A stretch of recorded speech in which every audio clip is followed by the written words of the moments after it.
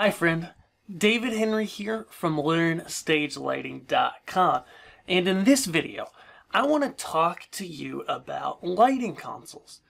In particular, intermediate level lighting consoles. These are the lighting consoles that sit between the entry-level stuff and the professional grade. And for a lot of people who are looking for a lighting console, an intermediate level console is a really good choice.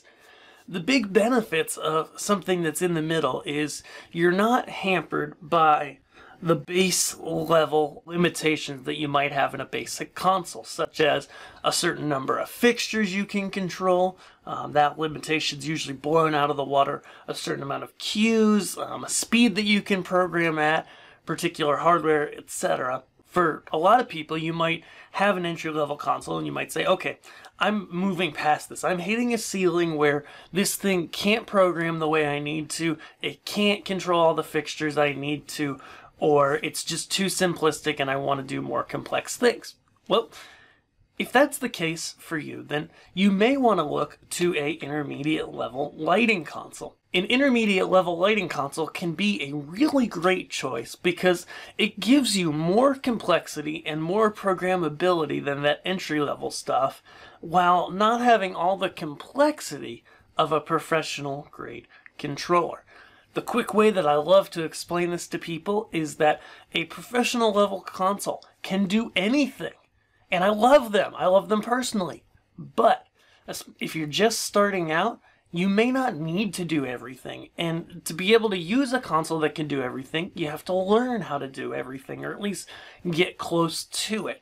Because there are so many features, so many options, and if you accidentally touch something you didn't mean to, you may not know how to get out of it. An intermediate level lighting console solves this problem. Now, here on Learn Stage Lighting, you may hear me talk about a few intermediate level consoles that I generally recommend. They are, in no particular order, the WorkPro LightShark, MTEX D Pro, the LightKey software, and there are others as well, but those are the main three that I talk about here.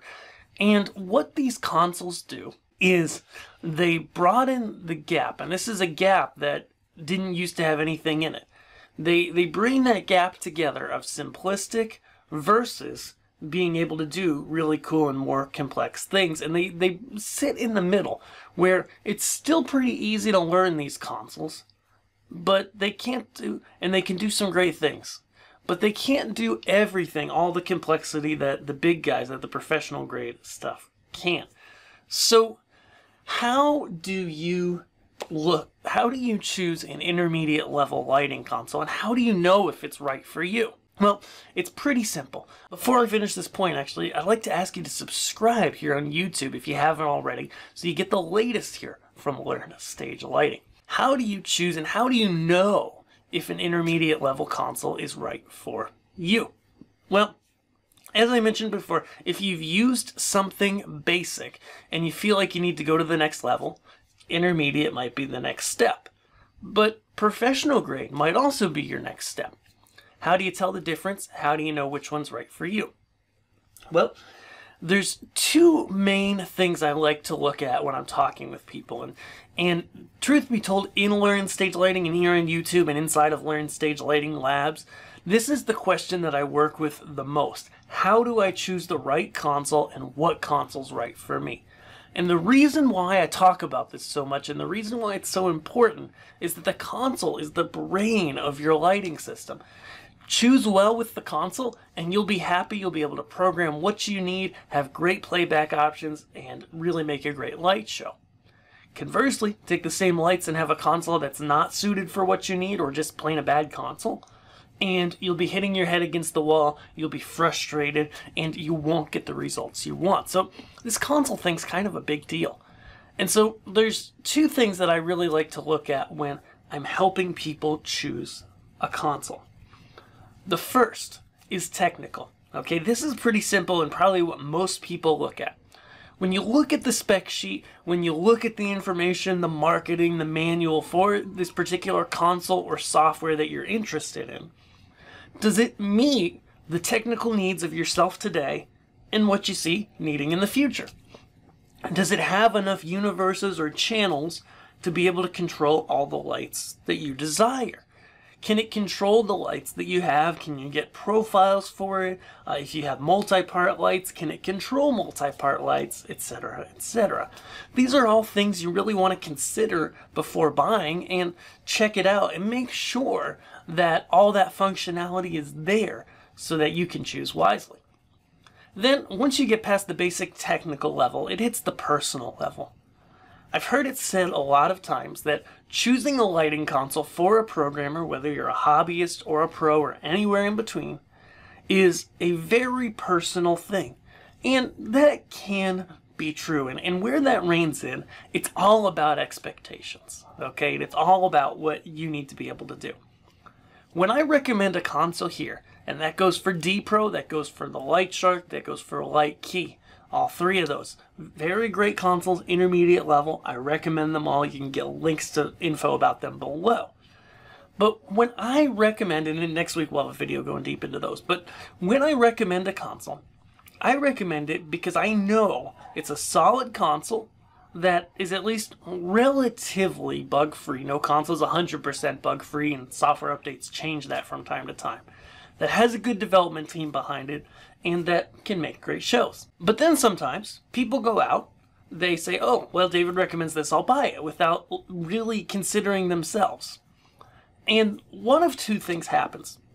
Either the person goes, this is the best thing ever, it works great, it does everything I need, I'm happy. Or they come back and they say, this console frustrates me, it can't do everything I want, etc., etc.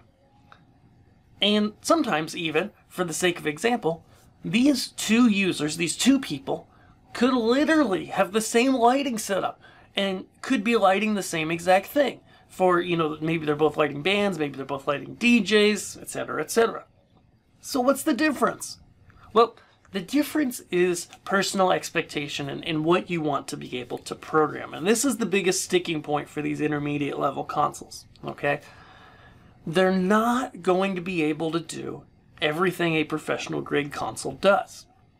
More so than that, if you've worked with other consoles before, be aware that the workflow in these consoles or software is going to may be different, and not necessarily is going to be different, but may be different than what you're used to, and you may have to adapt the way that you program and the way that you lay things out to these intermediate consoles. I like to explain it this way because ultimately the really great thing about these intermediate level desks is that they offer you the ability to quickly and easily get started and do some pretty complex things. But what separates them from a pro grade console is the fact that there are shortcuts in there. Things are simpler, easier to work with, easier to program, which also then brings on limitations, right? If things are limitless, like with most professional grade consoles, they're nearly limitless, it takes more time to program them. It takes more time to learn how to use them. When you limit things a little more, like these intermediate level consoles do, then you suddenly are able to learn it quicker, program faster, etc. And so that's why I recommend these intermediate level consoles, and I have a lot of people who love these things. And so here's my homework for you, okay? This video is really just to help you dive deeper and get you thinking if you're considering an intermediate level lighting console. And then next week, we're going to come back, and I'm going to look at and compare and contrast some of my favorite intermediate level consoles, and also some of the ones I don't like so much.